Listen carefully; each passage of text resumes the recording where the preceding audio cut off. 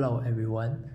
Today we are going to share a paper, Laplacian pyramid-based complex neural network learning for fastMRI imaging. As you know, magnetic resonance imaging does not produce ionizing radiation, has good soft tissues resolution, and has high contrast resolution.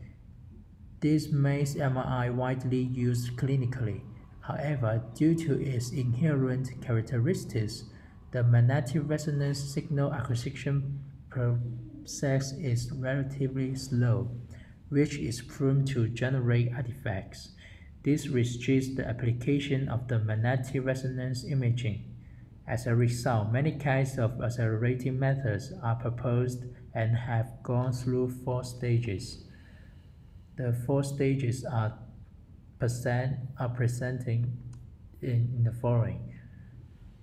Fast imaging, the first of all is the fast imaging sequence, and then parallel imaging.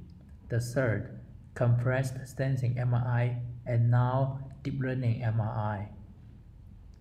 Recently, many deep learning MRI methods have been proposed. However, there are still some unresolved issues. First of all, multi-scale properties are underutilized. The blurring issue of textures and details of tissues and organs. Normal convolution cannot make full use of the information in complex valued MR images. In order to address these problems, in this paper we proposed to address the above issues by the following methods. First, pyramid structure decomposition is introduced to leverage multi-scale properties.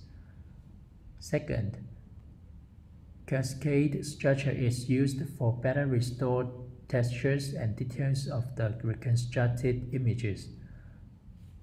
Last, complex convolution is introduced to make full use of the information in complex valued MR images.